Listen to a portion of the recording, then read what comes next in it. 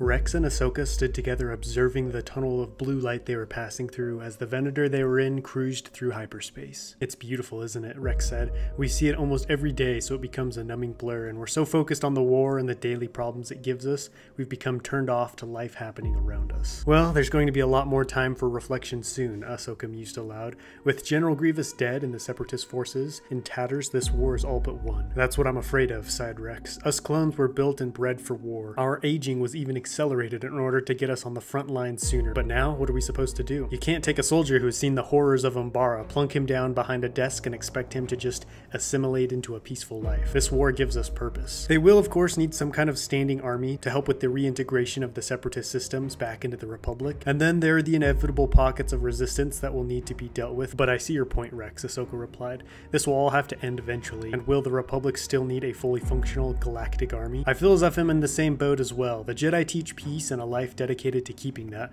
but I've been trained to fight since I was young, and I've spent most of my life fighting, so what purpose does someone like me have outside of that?" This thought hung in the air as the two friends contemplated their future and what it might hold. The silence was broken by an approaching officer. "Commander Rex, the latest briefing has come in," he said. "Shall we?" said Rex, turning to Ahsoka. "You go ahead. I'll get the highlights from you later," she replied. Rex saluted good-naturedly and headed across the bridge to the briefing room. "Execute Order 66, Commander Rex, and under no circumstance is Ahsoka Tano allowed to leave that ship alive." "It will be done, my lord." The full-body hologram of Darth Sidious winked out as Rex stood there rooted to the spot. The order he had just been giving blaring in his head like an alarm bell, making it almost impossible to think about anything else. The Jedi were a threat and must be eliminated. It took everything in Rex's power not to draw his blasters right then and there. There had to be some kind of mistake. Ahsoka couldn't possibly be the enemy now. She had sacrificed as much as anyone to defend the Republic. But good soldiers follow orders. "What's the latest news, Rex?" The door behind him opened as Ahsoka walked towards him ready for some news. He wanted to scream at her to turn and run, but his mind felt as if it was wading through quicksand. He just couldn't form the words. His body now felt like it was being controlled by a puppet. His hands were slowly reaching for his blasters. Is everything okay? What's wrong?" As the question left Ahsoka's mouth, Rex whirled around, blasters drawn. "Run," Rex gasped, somehow managing to regain control of his senses for a bit. "Find Maul." Then he and the other clones in the room opened fire on her. Ahsoka gasped and flipped onto her back, the blaster fire from Rex flying over her and taking out the two clones behind her. She leapt back up and over Rex's head towards the briefing room. She crouched on top of the holo projector, deflecting Rex's blaster fire. She could see more clones rushing towards them, and using the force she slammed the door and flung a nearby computer at the opening mechanism, disabling it. Now it was just her and Rex. She found it was all she could do to fend off Rex's blaster fires. He knew her fighting style well from years of fighting alongside her. Her mind was reeling. This couldn't be real. What was going on? Ahsoka knew she couldn't kill Rex, no matter what was going on. This was not him, and she needed to figure out how to bring him back. But for now, she had bigger problems. She could hear clones on the other side of the door breaking it open. She needed to vacate the premises immediately. As she flipped around, deflecting Rex's blaster fire, she spotted an air vent off to the side. Using the force, she ripped off the cover, which flew across the room and slammed Rex into the ground, knocking him out cold. "Well, that was convenient," Ahsoka gasped as she dropped to one knee to catch her breath. She looked at Rex lying on the ground and up to the vent. For a second, she thought about lifting him up onto the vent and trying to escape with him, but who knew where it would lead, and she did not want to be stuck up there with Rex when he came around. "I'm sorry, I promise I won't leave without you," she said as Rex stirred and groaned on the ground. She leapt up into the vent and crawled off. Now it was time to find Maul and figure out what was going on. Darth Maul watched as two shock troopers entered the room and walked across the cell to the box he was being held in.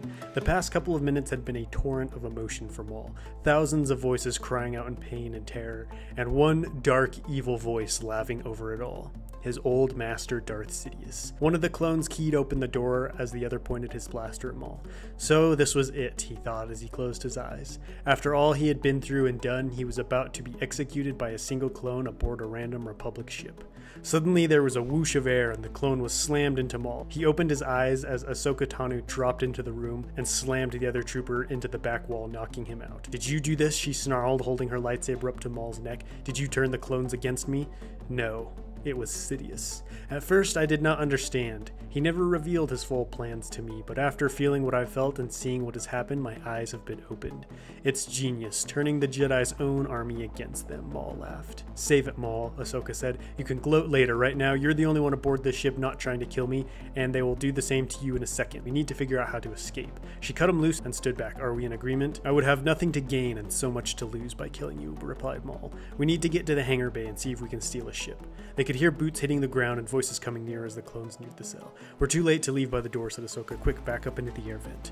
As they were about to jump up, Maul caught her arm. "Give me one of your blades so I can help defend us." "Oh, you misunderstand me, Maul. We aren't on the same team. I just need you to leave. You seem to be able to do plenty of damage without a saber." And with that, she motioned up to the vent. Blaster fire cut through the vent directly behind them, forcing Maul and Ahsoka to dive forward, bursting through the grate covering the vent out into the main hangar bay, which was full of clones ready for a fight. Ahsoka and Maul had just come from dismantling the hyperdrive, forcing the Venator to lurch out of hyperspace, but the abrupt and violent nature of their exit had damaged the ship, and it was careening towards a barren, unknown planet. "Well, it would have been nice to get the lay of the land before we popped in here," Maul quipped as they dropped to the floor and stood up. "Ahsoka, Tanu, drop your weapons now, and both of you put your hands in the air." It was Rex, his blasters trained on them. Slowly, Ahsoka crouched and dropped her blades. "What are you doing?" Maul hissed. "We need those." "Rex is my friend. I know he's still in there." "I have a bad feeling about this," Maul replied. "Under order of Lord Sidious, you are to be executed immediately." Ahsoka could see his arms shaking as he pointed his blasters at them. "You know this is wrong, Rex. It's me, Ahsoka. We met on Christophsis. You took me under your wing and helped make me who I am today." Rex's hands began to lower. Then, in a moment, they were back up.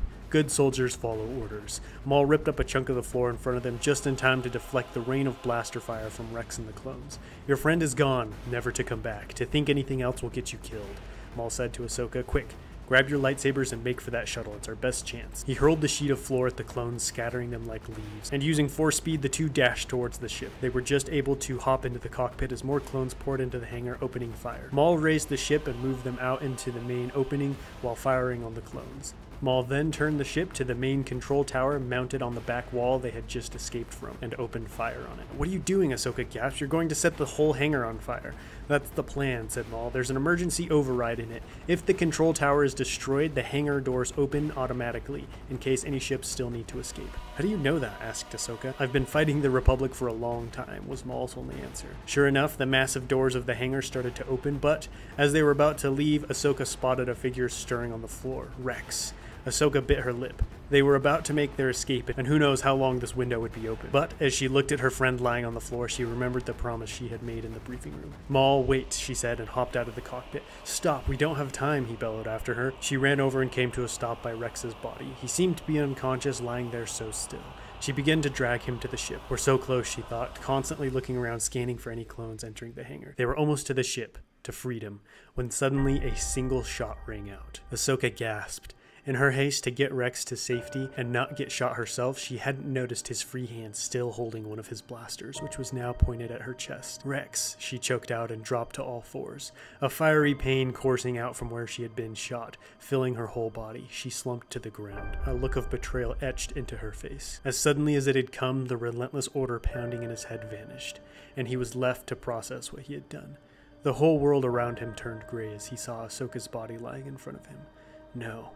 The word barely escaped his lips. The blaster fell from his hand as he crawled over to her. He barely processed Maul jetting out of the hangar in the shuttle. He couldn't think, didn't want to think. The tears began to slide down his cheeks as he looked down at the Jedi who had been one of his closest friends, who had just died trying to save him at the risk of her own life. "Good soldiers follow orders," he whispered hoarsely. "Good soldiers follow orders." This was probably the saddest story I've ever written, and I don't know that I want to try it again. Being betrayed by someone you love is a hard thing to write about, even if it's with fictional characters. I hope you found this story impactful and engaging. I feel like with each one of these I do, my writing gets a little bit better, and it's kind of fun to make videos where my mocs aren't the centerpiece, but just props for a larger story. I do have another what if already in the works, and don't worry, that one won't be as heavy. But that's it for this video. Thank you all for watching, and let me know if there are any other what if style stories you would like to see me do in the future, and I will catch you in the next one. But until then, happy building.